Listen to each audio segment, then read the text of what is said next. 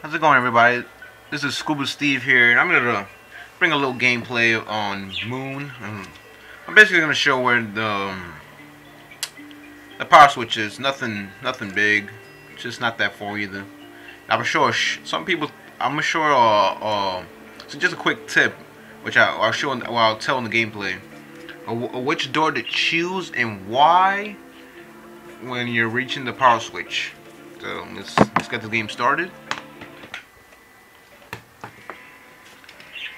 I remember when I first played it, right after I finished downloading it, I was playing on this map, and I had no idea why was I here. I thought I was gonna be in the moon, and when I heard the horde of zombies coming after me, I just started running around because I didn't know what to do, and I lasted about 4 minutes and 18 seconds, and then I died. The dogs caught up to me, and that was the end of that.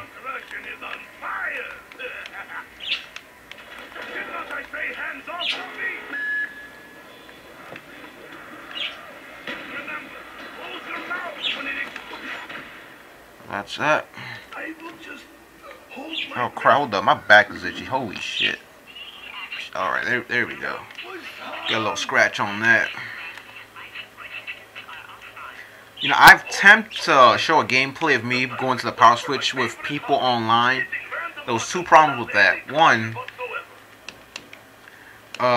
before I even got into a match, there was like 6 migrating hosts.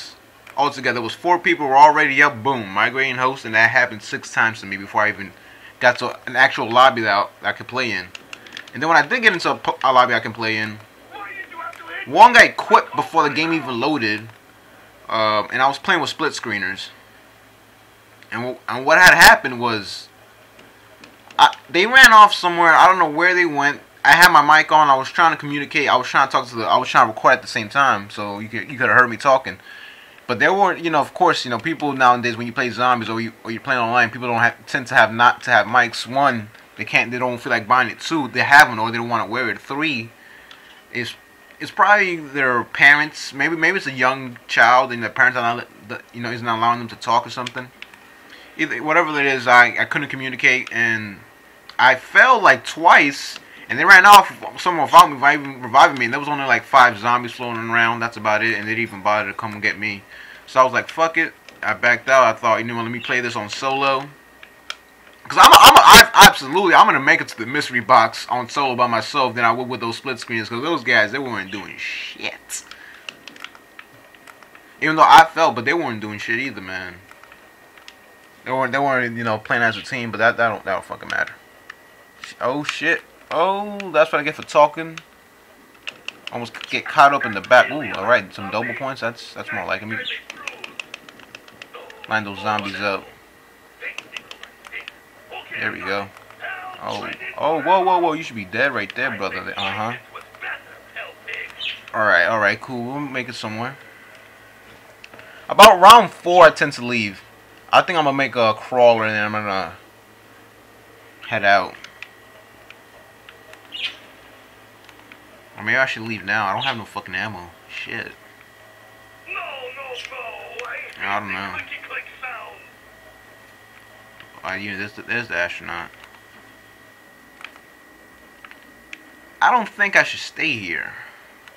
I think I'm gonna go ahead and buy the M14. Maybe stroll around a little bit before I go. Ah, shit. I should have bought. Hold on. I'm gonna go back in there. I'm gonna buy myself quick revive. Oh shit, get to that. Alright, I'm still alive. Woo! Still alive. Shit, still this guy is coming after me. You know, if you knife him a certain amount of times or you shoot at him, he will explode. It's possible, it could happen. He will explode. Or you could just take a shotgun and blow his face right there. That can kill him as well. I don't know if I have enough points to get all the way to the power switch. I'm probably gonna die just fucking staying here. I bet you that. Let me see. Probably some zombies coming up these steps. Yep. Oh, look at that.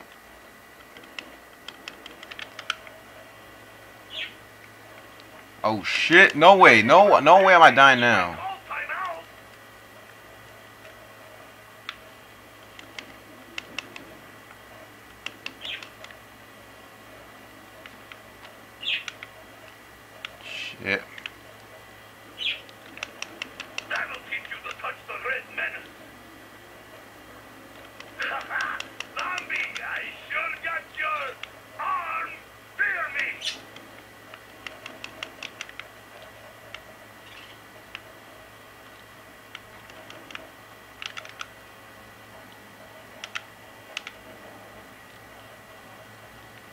I think I have enough points, but I'm not sure. I'm gonna go ahead and kill the zombie with a pistol. No zombies coming up behind me. I'm clear. Alright, still some more zombies. See if I get some more points. Yes, line up, yeah. Come on, keep lining up like that. Come on, line up. Yeah, there we go. That's more like it. Ooh, oh, hey, stay in position. I'm not picking you up yet. Get my points. Fuck it, alright, I think I have enough points. So I'm gonna go ahead, I'm gonna rush to the power switch. Maybe the mystery box will be there. And hopefully, I doubt it, but hopefully I'll get that new gun. I'm not sure what it's called, but people have been calling it the Zap gun. If I could get my hands on that, that'd be awesome. Right here, this is one of the teddy bears. That unlocks the music, but I don't know what the third one is. And the mystery box is not here, so just my luck. Here's the power switch, just right here.